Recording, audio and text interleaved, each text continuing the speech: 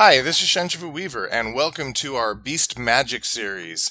So, Shou Shu, or Beast Magic, is typically pretty hard to see what's going on. So in this series, what I'm going to do is explain some of the things that are going on in each technique or each demo that's done.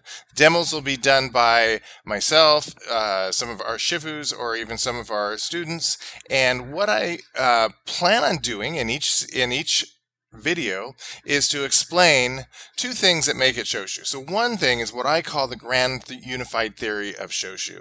And what that is Shou Shu has to have three characteristics, which I call the grand unified theory. But those characteristics are: one, it has to have flowing focused chi.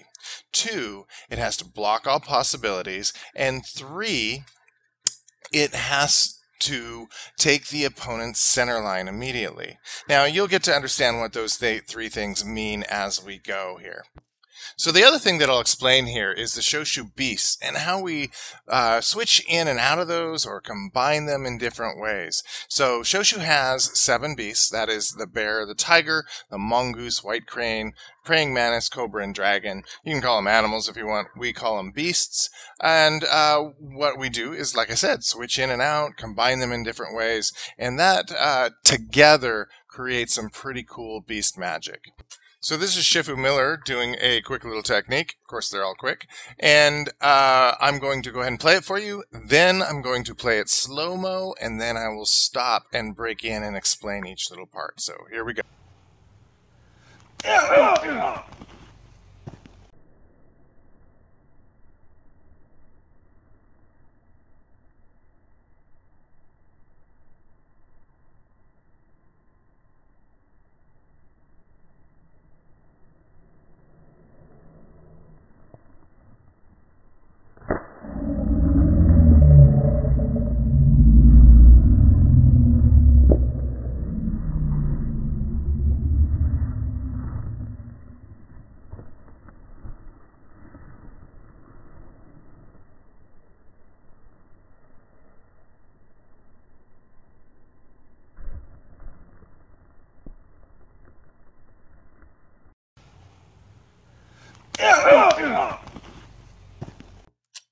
Okay, we can see here that Shifu Miller is starting in a little bit of a mantis stance. So he's taking a little bit of leeway in that stance and softening it up, which is perfectly fine for the situation.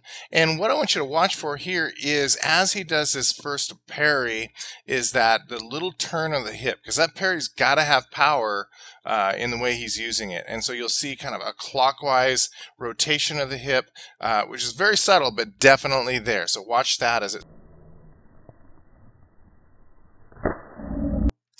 Okay, so you'll notice here that at this point, Shifu Miller's opponent, Mr. Ray, has tried to cheap shot him. There's that elbow is coming in. And of course, that's always an option. That's and there's no such thing as a cheap shot, by the way.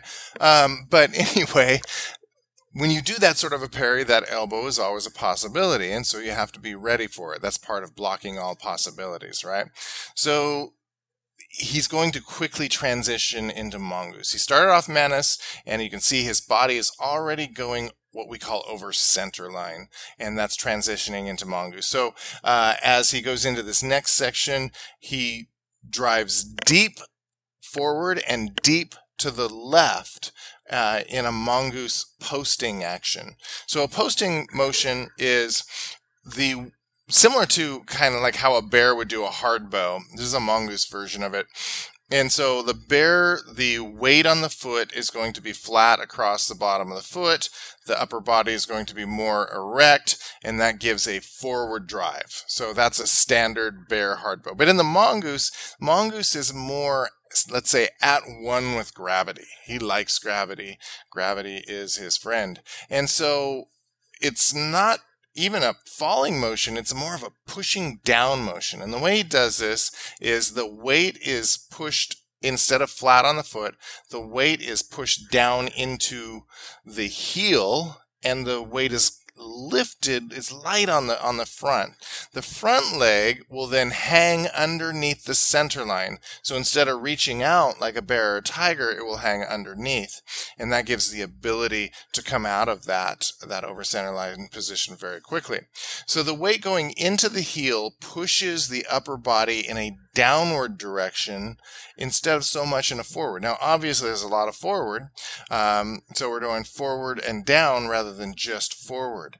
What this allows for is a very quick covering of ground forward and to the left. So the left is going to give us the evasion. That's the block all possibilities. In this case, it's evading the possibility of that elbow.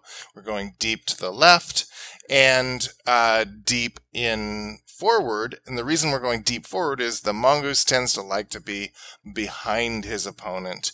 If you watch any National Geographic, you'll see those mongoose will do anything they can to get behind the opponent because they're little guys. They don't want to fight in front. So let's just go ahead and see that mongoose post as he transitions from where he started in the mandus. He's transitioning into mongoose. So at this point, we see Shifu Miller has been able to get almost completely behind his opponent with that mongoose over center line drive. Now, a couple other things here. Let's go over the grand unified theory, and is he doing that? Is there flowing focus in chi? Yes. You can see that the circling energies, the energy circled from the parry into the punch. If you take a look at that closely, you'll see a circle flowing through the hips, and that circle is coming out into those weapons. Did he take his opponent's center line? Yes, the first parry would have taken away the where the opponent thought he was going to put his weight, so that gives a little bit of a forward overextension, and then by punching low into the ribs, that will make that exaggerate that overextension. So the opponent was trying to punch, he thought he was put his weight into that punch. There was nowhere to put that weight, and he got the lower rib shot, which is going to take his center line even more. So did he? So he's done two. There's two of the three.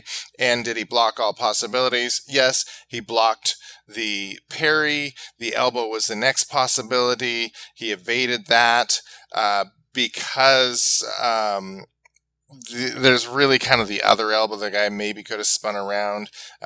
But because he was off center, he couldn't do that. So there's not really much more that the opponent could do in that millisecond. So he did block all possibilities. Now, in this next section, what we're going to see is him transition into a tiger. So he's going to do a coiling cross step, a cross step, or often called a Chinese cross step. Could be done in the tiger, could be done in the mongoose. Could be done in the cobra, and could be done in the dragon. There's a little bit of subtle differences between the four. Now, Shifu Miller happens to be working on his tiger, so it's likely that he'll choose a tiger, and the tiger actually really fits his situation. So that's which one he's going into. Now, we'll of course try and explain the differences at some point in another video, but here we go.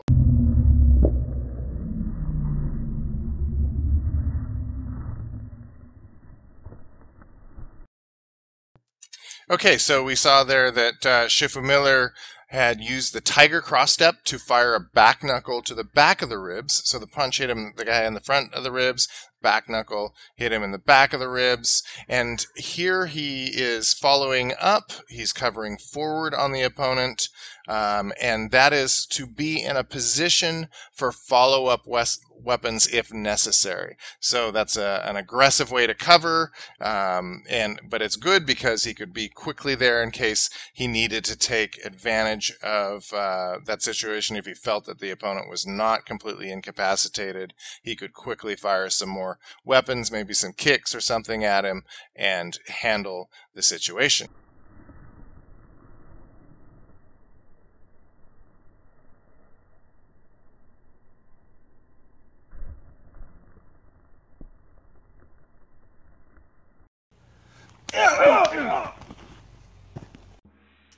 And there you have it, a quick little demonstration of some beast mixing, or as we call it, beast magic, and an explanation of what I call the grand unified theory of Shou Shu. And if you like what we're doing here and you want some more, the best place to go is to head on over to shunshifu.com, SHUNSHIFU.com, and on the right hand side you will see a list of all the places to find us, whether that is on Steemit or Patreon or some of the more corporate social media such as Facebook or YouTube or whatever. Wherever you want to connect, that's going to give you the list of places where to connect. So, salute.